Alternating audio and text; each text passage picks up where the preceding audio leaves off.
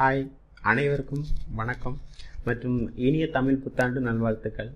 Okay, இன்றைக்கான topic உள்ளே போகலாம். இன்றைக்கி என்ன டாபிக் அப்படின்னா, நிறைய பேர் இந்த வீடியோட டைட்டில் பார்த்ததுமே தெரிஞ்சிருப்பீங்க. ஆமாங்க, இன்டர்நெட் ஷட்டவுன் பற்றி தான். இன்றைய காலகட்டத்தில் இன்டர்நெட் பயன்படுத்துகிறவங்களுடைய எண்ணிக்கை மிக மிக அதிகம். அதாவது இந்த புதிய தலைமுறையில் இன்டர்நெட் பயன்படுத்தாதவங்களே இருக்க முடியாது அப்படின்னு கூட சொல்லலாம். ஒரு புள்ளி விவரங்கள் என்ன சொல்லுதுன்னா, கிட்டத்தட்ட 4.5 பில்லியன்ஸ் மக்கள் இன்டர்நெட் பயன்படுத்திட்டு இருக்காங்க. அதாவது இந்த உலகத்தோட ஒட்டுமொத்த மக்கள் தொகையில் கிட்டத்தட்ட 60% மக்கள் இன்டர்நெட் பயன்படுத்திட்டு இருக்காங்க. அது மட்டும் இல்லாமல் புதுசாக இன்டர்நெட் யூஸ் பண்ணுறவங்களோட எண்ணிக்கையும் நாளுக்கு நாள் அதிகமாகிக்கிட்டே போகுது அப்படின்னு சொல்லியிருக்காங்க. அதாவது 2019 எடுத்த சர்வேயில் புள்ளி விவரங்கள் என்ன சொல்லுதுன்னா, ஒரு நாளைக்கு 8 லட்சம் மக்கள் புதுசாக இன்டர்நெட் யூஸ் பண்ணுறாங்க. ஸோ 2019 அப்படின்னா இந்த 2020 அதுவும் இந்த லாக்டவுன் பீரியடில் எவ்வளோ அதிகமாக இன்டர்நெட் யூஸ் பண்ணுவாங்க, எவ்வளோ பேர் புதுசாக யூஸ் பண்ணுவாங்க அப்படிங்கிறத நீங்களே கெஸ் பண்ணிக்கோங்க. ஸோ இப்படி இருக்க சூழ்நிலையில் இந்த இன்டர்நெட்டையும் கொஞ்ச நாளைக்கு இல்லை ஒரு வருஷத்துக்கு இல்லை மொத்தமாகவே ஷட் டவுன் பண்ணிட்டாங்க, இல்லை மொத்தமாகவே இந்த இன்டர்நெட் காணாமல் போயிடுச்சுன்னா என்ன நடக்கும் அப்படிங்கிறத பற்றி பார்ப்போம். ஸோ இந்த இன்டர்நெட் மட்டும் இல்லாமல் போயிடுச்சுன்னா இந்த உலகத்துக்கே நிறைய பெரிய பெரிய சேஞ்சஸ், அதாவது நிறைய மாற்றங்கள்லாம் வந்துடும். ஆனால் நான் இதில் சொல்ல போகிறது ஒரு சில விஷயங்கள் மட்டும், எனக்கு தெரிஞ்சதும் தோணுன விஷயங்கள் மட்டும் தான் சொல்ல போகிறோம். ஓகேவா? சரி, முதல் விஷயம், இந்த எல்லார் கையிலையும் இருக்கிற மொபைல், ஸ்மார்ட் ஃபோனாக இருக்கட்டும், எதாக இருக்கட்டும், இதிலலாம் நிறைய நோட்டிஃபிகேஷன்ஸு, அப்டேட்டு, ஸ்டேட்டஸு இதெல்லாம் ஸ்டாப் ஆகிடும். தென் இந்த சோசியல் மீடியா, ஃபேஸ்புக்கு, ட்விட்டரு இந்த மாதிரி யூஸ் பண்ணிகிட்டு இருக்கவங்களுக்குலாம் கொஞ்சம் போர் அடிக்க ஆரம்பிச்சிடும். இதில் ஆல்ரெடி ரொம்ப யூஸ் பண்ணுறவங்க, அதாவது ஃபேஸ்புக்கு இந்த மாதிரிலாம் யூஸ் பண்ணுறவங்க ரொம்ப அடிக்டடாக இருப்பாங்கள்ல, இவங்களுக்குலாம் ரொம்ப மன உளைச்சலுக்கு ஆளாயிடுவாங்க.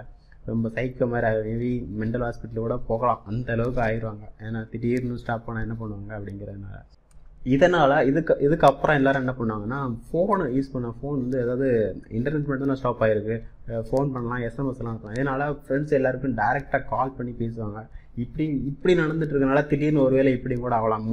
ஒட்டுமொத்த டெலிகம்யூனிகேஷனே பிஸி, அதாவது ஓவர்லோடிங்காக இருக்கும்ல, டெலிகம்யூனிகேஷன் ஓவர்லோடிங் ஒர்க்கிங்கில் ப்ரோசஸ் இந்த சிஸ்டம் நடந்துட்டு இருக்கும்போது அது கூட டவுன் ஆகலாம், அதுவும் டேமேஜ் ஆகலாம், மொத்தமாக ஸ்டாப் ஆகிறதுக்கு அது கூட வாய்ப்பு இருக்குது. அதே மாதிரி ஒரு சில ஆய்வுகளில் என்ன சொல்கிறாங்கன்னா, இந்த மாதிரி இன்டர்நெட் இல்லாமல் போயிடுச்சுன்னா நம்மளுடைய ப்ரொடக்டிவிட்டிலாம் ரொம்ப அதிகமாகும். அதாவது இந்த இன்டர்நெட்டு இந்த மாதிரி யூஸ் பண்ணிட்டு இருக்கும்போது நம்ம டைம்லாம் வேஸ்ட்டாக தேவையில்லாமல் யூஸ் பண்ணுறோம்ல, இனிமேல் இதுக்கப்புறம் எல்லோரும் பழைய நிலைமைக்கு ஆயிடுவாங்க. அதாவது ஒழுங்காக அவங்களுடைய வேலையெல்லாம் ரொம்ப கான்சன்ட்ரேஷன் பண்ணுவாங்க, எல்லா வேலையும் ஒழுங்காக நடக்கும், வீடுகள்லாம் அப்படி இப்படின்னு போட்டிருக்கிறது டைம் நமக்கு இனிமேல் எல்லாம் ஒழுங்காக வச்சுப்பாங்க, எல்லாம் க்ளீனாக இருக்கும். ஃபிசிக்கல் ஆக்டிவிட்டிலாம் நிறைய பண்ணுவாங்க, ஒழுங்காக வேலைக்கு போவாங்க, குழந்தைங்கள்லாம் ஒழுங்காக வெளியில் போய் விளையாடுறதா இருக்கட்டும், ஸ்கூல் ஒழுங்காக போகிறதா இருக்கும், டீச்சர்ஸ் சொல்லிக் கொடுக்குறவங்க அந்த மாதிரி இருக்குதுன்னு சொல்லிட்டு அதே மாதிரி கிளாஸ் டைம் இன்டர்நெட் யூஸ் பண்ணிகிட்டு இருக்காங்க, ஒர்க் பண்ணிகிட்டு இருக்க டயத்தில் பண்ணிகிட்டு இருக்காங்களாம், இதெல்லாம் தூர போட்டுட்டு ஒழுங்காக வேலையை கவனிப்பாங்க. அப்புறம் இதில் இந்த நேரத்தில் ரொம்ப சந்தோஷப்படுறவங்க யாருன்னு தெரியுமா? நம்ம இன்டர்நெட் யூஸ் பண்ணாங்க நம்ம பேரண்ட்ஸ் இருப்பாங்கள்ல, நம்ம அம்மா இருக்கட்டும், அப்பா, இவங்கெல்லாம் ரொம்ப சந்தோஷப்படுவாங்க. அப்பாடா இவனால எப்போ பார்த்தாலும் அந்த ஃபோனையே கம்ப்யூட்டரையும் நோண்டிக்கிட்டே இருப்பேன், எப்போ பார்த்தாலும் அது எதுவும் டிக்டாக் எதாவது பண்ணிட்டு இனிமேல் இருப்பான்ல, ஒழுங்காக நம்ம சொல் பேச்சு கேட்பாங்க. இப்படிலாம் சில நல்ல நல்ல விஷயங்கள்லாம் நடந்துகிட்டு இருக்கும். ஸோ அந்த இன்டர்நெட் வரதுக்கு முன்னாடி இந்த உலகத்தில் மக்கள் எப்படி இருந்தாங்களோ அந்த லெவலுக்கு எல்லோரும் கொஞ்சம் திரும்பி போவாங்க பின்னாடி. அதாவது பழைய இதுக்கு முன்னாடி எதெல்லாம் ஸ்டாப் பண்ணாங்களோ அதெல்லாம் யூஸ் பண்ணாங்க. உதாரணத்துக்கு இமெயிலெலாம் இப்போ யூஸ் பண்ண முடியாது, இன்டர்நெட் இல்லாதனால இமெயில் யூஸ் பண்ண முடியாது, அதனால் எல்லோரும் பழைய மாதிரி தபால் இந்த மாதிரி தான் யூஸ் பண்ண ஆரம்பிச்சிருவாங்க. ஈவன் கல்யாணத்துக்கு லெட்டர் கொடுக்குறதா இப்போல்லாம் வாட்ஸ்அப் இந்த மாதிரி கூட நிறைய டெக்னாலஜிகள் மாற அனுப்பிட்டாங்க. இனிமேல் நேராக வீட்டுக்கு போய் கொடுக்க ஆரம்பிப்பாங்க, எல்லோரும் நேராக காண்டாக்டாக இருக்கும். நிறைய ஆயிரக்கணக்கான பேர் புக்கு படிக்க ஆரம்பிச்சிருவாங்க, நிறைய பேருக்கு நல்ல விஷயங்கள்லாம் பரவும். ஒரு பக்கம் இப்படி நல்ல விஷயங்கள் நடந்துக்கிட்டு இருந்தாலும் இன்னொரு பக்கம் இந்த இன்டர்நெட் இல்லாதனால எல்லா நாட்டோட எக்கனாமிக், அதாவது பொருளாதார வளர்ச்சிலாம் சரிவடையும், ஷேர் மார்க்கெட்லாம் டவுன் ஆகும். இதனால் இன்டர்நெட் பேஸ் பண்ணி இருக்கிற நிறைய கம்பெனிஸ், நிறைய பெரிய பெரிய கம்பெனிஸாக இருக்கட்டும், சின்ன கம்பெனிலேருந்து பெரிய கம்பெனி வரைக்கும் எல்லாமே இழுத்து மூட ஆரம்பிச்சிடும். உதாரணத்துக்கு இன்டர்நெட் கஃபேயாக இருக்கட்டும், ஆன்லைன் மேட்ரிமோனியிலேருந்து ஐடி கம்பெனிஸாக இருக்கட்டும், தென் கூகுள், மைக்ரோசாஃப்ட் இந்த மாதிரி பெரிய கம்பெனிலாம் எல்லாம் இழுத்து மூட ஆரம்பிச்சிருவாங்க. ஸோ இவங்களுக்கெல்லாம் பிஸ்னஸில் பெரிய ஒரு லாஸாக இருக்கும், நிறைய கடனுக்கு உள்ளாயிருவாங்க. தென் இந்த ஸ்மார்ட் ஃபோன்லாம் கம்ப்ளீட்டாக ஸ்டாப் ஆயிரும், புதுசாக இன்வென்ஷன் பண்ணுறதெல்லாம் ஸ்டாப் ஆயிரும். எல்லோரும் இனிமேல் இந்த பழைய ஃபோன் இருக்குல்ல, இன்டர்நெட் இல்லாமல் உள்ள ஃபோன், இந்த மாதிரி பழைய இதுக்கு ஓல்ட் இஸ் கோல்டு அப்படிங்கிற மாதிரி நோக்கியா அந்த மாதிரி ஃபோனாக திரும்பியும் சேல்ஸ் பண்ண ஆரம்பிப்பாங்க, அதுதான் இருக்கும். தென் டிவிடி, சிடி இதெல்லாம் திரும்பியும் பாப்புலர் ஆக ஆரம்பிச்சிடும். அப்புறம் இந்த ஊபர் இந்த மாதிரி சர்வீஸ் இதெல்லாம் அதுவும் திரும்பியும் பழைய நிலைமைக்கு மாறிடும்.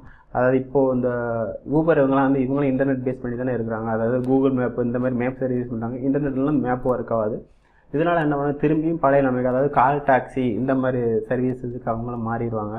தென் நிறைய பேருக்கு வேலை வாய்ப்பு இல்லாமல் போயிடும். ஸோ ஒரு சில ஆய்வாளர்லாம் சொல்லியிருக்காங்க, இந்த மாதிரி சுச்சுவேஷனில் வேர்ல்டு வார் 3, அதாவது 3ஆம் உலகப் போர் கூட நடக்கிறதுக்கு வாய்ப்பு இருக்குது. ஸோ நிறைய நாட்டில் இன்டர்நெட் பேஸ் பண்ணி நிறைய டெக்னாலஜி லெவலில் ரொம்ப அலர்ட்டாக இருக்காங்க. நிறைய விஷயம் கண்டுபிடிச்சி, அதாவது சேட்டலைட்டாக இருக்கும், நிறைய கம்யூனிகேஷன்லாம் நடந்துகிட்ருக்கும். ஸோ இதை மொத்தமாக எல்லாம் ஸ்டாப் ஆனோன்னே இந்த சான்ஸை பயன்படுத்திக்கிட்டு மற்ற நாட்டுக்காரங்களோ இல்லை தீவிரவாதிகளோ இதில் தீவிரவாதத்தில் இறங்குறாங்க. அதாவது நாட்டை ஆக்கிரமிச்சிக்கலாம் அப்படின்னு சொல்லிட்டு தீவிரவாதத்தில் இறங்கிக்குவாங்க. ஸோ இதனால் நிறைய நன்மைகளும் இருக்குது, நிறைய தீமைகளும் இருக்குன்னு தான் சொல்லலாம். சில விஷயங்கள் லோஸ் ஆகிறதுனால அதனோட நன்மைகள் உடனே கிடைக்கும். உதாரணத்துக்கு இந்த இன்டர்நெட் பேஸ் பண்ணி இருக்கிறதுனால இந்த இன்டர்நெட் டிவைசஸ் எல்லாம் ஸ்டாப் பண்ணிடுவாங்க. நம்மளும் இந்த டிவைசஸ் இதெல்லாம் எலக்ட்ரானிக்ஸ் பொருள்லாம் யூஸ் பண்ணுறத ஸ்டாப் பண்ணிடுவாங்க. இதனால் பவர் கன்சூமிங் ரொம்ப கம்மியாகும். நம்ம எலக்ட்ரிக் சார்ஜ் இந்த மாதிரிலாம் ரொம்ப கம்மியாகும். எனர்ஜி நிறைய சேவ் பண்ணுறோம். தென் இன்னொரு விஷயம், இந்த ஸ்மார்ட் ஃபோன் இந்த சாட்டிங் சிஸ்டம்லாம் ஸ்டாப் ஆயிரும் இல்லையா. சரி, இதனால் நிறைய பேர் இந்த சாதாரண எஸ்எம்எஸ் இல்லைனா லெட்டர்லாம் யூஸ் பண்ணுவோம். இந்த லெட்டர் யூஸ் பண்ணுறதுனால என்ன ஆகும், ஆல்ரெடி எலக்ட்ரானிக் சாட்டிங்கில் யூஸ் பண்ணிட்டு இருந்தது ஆட்டோ கரெக்ஷனு, ஆட்டோ இந்த மாதிரி இருந்தது. இதெல்லாம் ஸ்டாப் ஆகிறதுனால நமக்கு ஸ்பெல்லிங் இம்ப்ரூவ்மெண்ட் இருக்கும். அப்புறம் நிறைய பேர் படிக்கிறவங்க இருப்பாங்க. இப்போ கூகுளில் போய் சர்ச் பண்ணி இந்த மாதிரி படிக்கிறவங்களாம் இனிமேல் புக்கு படிக்க ஆரம்பிப்பாங்க. நிறைய லைப்ரரியில் போய் படிக்க ஆரம்பிப்பாங்க. எது இருந்தாலும் தேவை. அப்புறம் நிறைய மெமரி பவர்ஸ் எல்லோரும் வளர்த்துக்க. முன்னாடி இது படித்து ரிமைண்டர் இந்த மாதிரி ஸ்டார்ட் பண்ணுவாங்க. இனிமேல் எல்லோரும் சொந்தமாக படிக்க ஆரம்பித்து ரிசர்ச் பண்ணி படிக்க ஆரம்பிச்சிருவாங்க. ஆனால் இப்போ சில இதுக்கு தீமை மட்டும்தான் இருக்குது. நம்ம ஆன்லைன்லேருந்து தான் புக் பண்ணுறதா இருக்கட்டும், டிக்கெட்டு பில் அடைக்கிறது, இதெல்லாம் நம்ம நேரில் போய் தான் பண்ண வேண்டியிருக்கும். இன்னொரு முக்கியமான விஷயம், இந்த உலகத்தில் டெக்னாலஜி ரொம்ப அதிகமாக வளர்ந்துக்கிட்டு இருக்குது. ஆனால் அந்த இன்டர்நெட் இல்லாமல் போயிடுச்சுன்னா அதோட க்ரோத் ரொம்ப கம்மியாக இருக்கும், வாய்ப்பே இல்லை. சிம்பிளாக சொல்லணும்னா no internet is equal to know technology growth. So அதனால் இந்த இன்டர்நெட்டுக்கு பதிலாக வேறு ஏதாவது ஆல்டர்னேட்டிவாக கண்டுபிடிக்கணும்னு நினச்சா கூட ரொம்ப கஷ்டமான விஷயம். ஸோ இந்த மாதிரி நிறைய சொல்லிக்கிட்டே போகலாம். சரி, நீங்கள் என்னெல்லாம் இமேஜின் பண்ணுறீங்க, என்ன சேஞ்சஸ்லாம் வரணும்னு நினைக்கிறீங்க, உங்களுக்கு எதெல்லாம் நன்மையாக இருக்கும், எதெல்லாம் தீமையாக இருக்கும் அப்படிங்கிறத நீங்கள் கமெண்ட்டில் லீவ் பண்ணுங்கள். நானும் சரி, அதை பார்க்குறவங்க மற்றவங்களும் பார்த்து தெரிஞ்சுப்போம். இந்த காலகட்டத்தில் நம்ம எல்லாருமே இன்டர்நெட் உலகத்தில் மூழ்கி போய் தான் இருக்கோம். இன்டர்நெட் இருந்தாலும் சரி இல்லாட்டாலும் சரி அதுக்குண்டான தீமைகளும் நன்மைகளும் இருக்க தான் செய்யுது. ஸோ அதை புரிஞ்சுக்கிட்டு சரியான விதத்தில் பயன்படுத்தினா நமக்கு ரொம்ப ரொம்ப நல்லது. சரி, இந்த வீடியோவை நான் இதோட முடிச்சுக்கிறேன். இதே மாதிரி அடுத்த ஒரு வீடியோவில் பார்க்கலாம். இந்த வீடியோவை கடைசி வரைக்கும் பொறுமை பார்த்த அனைவருக்கும் நன்றி, வணக்கம்.